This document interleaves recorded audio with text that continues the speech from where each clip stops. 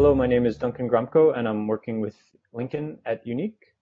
I'll present today our second case study on Lake Chomo, which is located in the southern nations area of Ethiopia. Lake Chomo is located very near Lake Abaya, and combined, these two lakes make up a very big tourist attraction within the country, especially because of the dramatic and contrasting colors between the two lakes.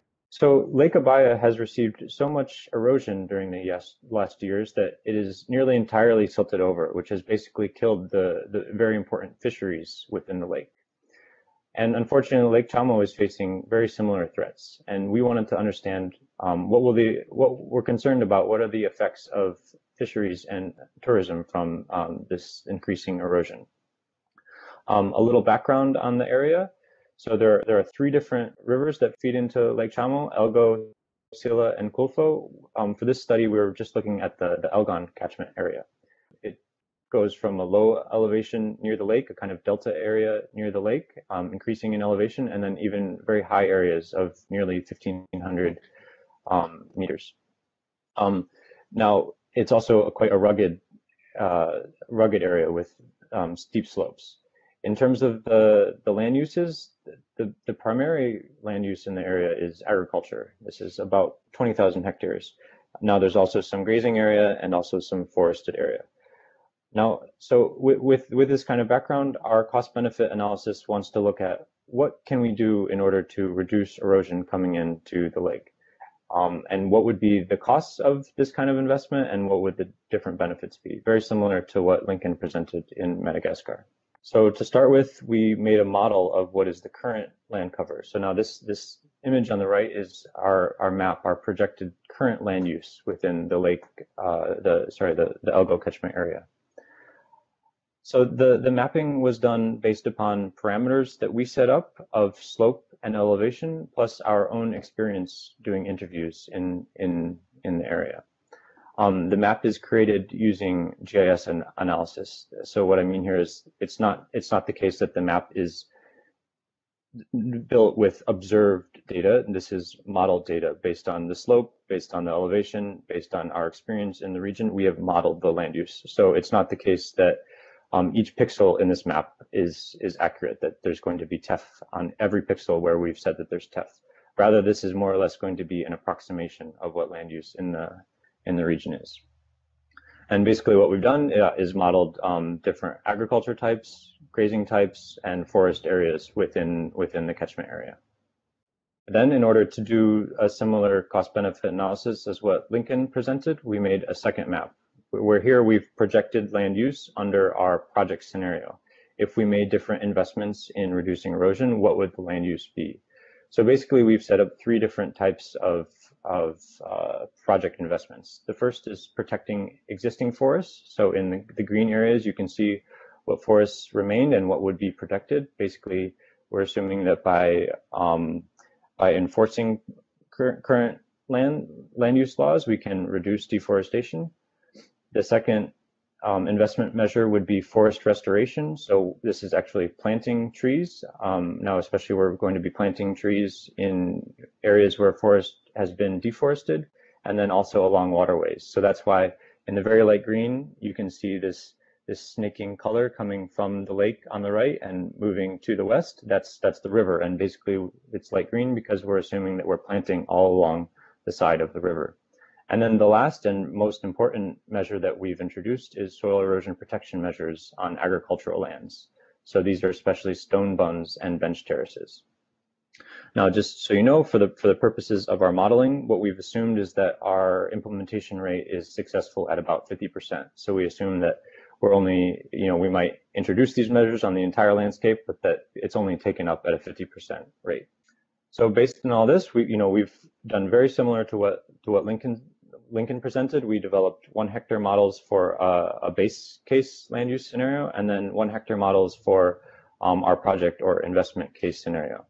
So based on this, what we found is that there's the baseline scenario has a net present value of about $91 million, and the project scenario has a NPV of about $106 million. And this gives an indication that the project scenario is more profitable than the baseline scenario. I'd say the most important finding from our study is that the benefits primarily came from agricultural productivity. What we found is that by introducing terracing and by introducing stone bunds, you can really dramatically increase on-site agricultural productivity. And this is leading to by far the majority of the benefits that we've calculated. Now, there are also off-site benefits in terms of reducing soil erosion that's coming into the lake. So this is expressed in the 28,000 tons of avoided sedimentation per year. However, we decided not to try to monetize, to put a monetary value on the benefits from reducing sedimentation coming into the lake. We did that, one, because we thought it would be highly uncertain, and we didn't think that with the small amount of time that we had, that we could accurately model this.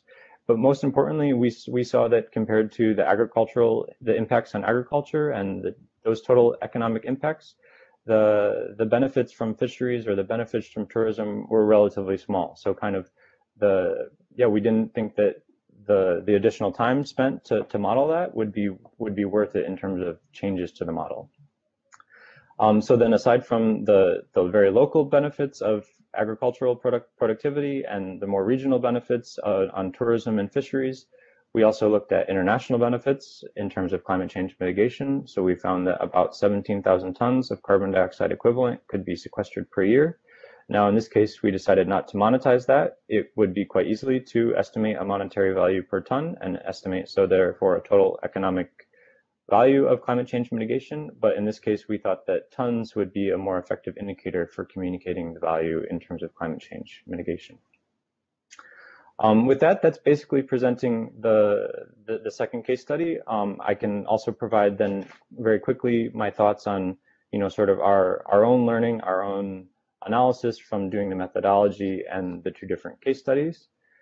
So first is that, these two geographies that we looked at were very distinct. We're looking at Madagascar in a mangrove area and then Ethiopia in a highland area with agriculture. And the methodology is meant to be so flexible that we can apply it in different geographies and then also with very different economic activities. I'd say the second major lesson that we had from it, that we did the assessments in rather a quick amount of time, but nonetheless, we were able to reasonably estimate that the projects can be economically beneficial. And especially that we're able to distinguish between benefits that happen at the local level in terms of, direct local incomes for people living there, at the regional level, protecting environmental resources that result in economic benefits. And finally, we estimate benefits at the international level in terms of climate change mitigation. A third learning is that doing the cost-benefit analyses, they helped us to, we learned lessons about how the project design could be better implemented. So just for example, in the case of the Lake Chamo, Ethiopia case study, we found that since most of the benefits are happening related to agricultural productivity, if the project is going to be successful, then project implementers should really be focusing on maximizing or ensuring on-site benefits.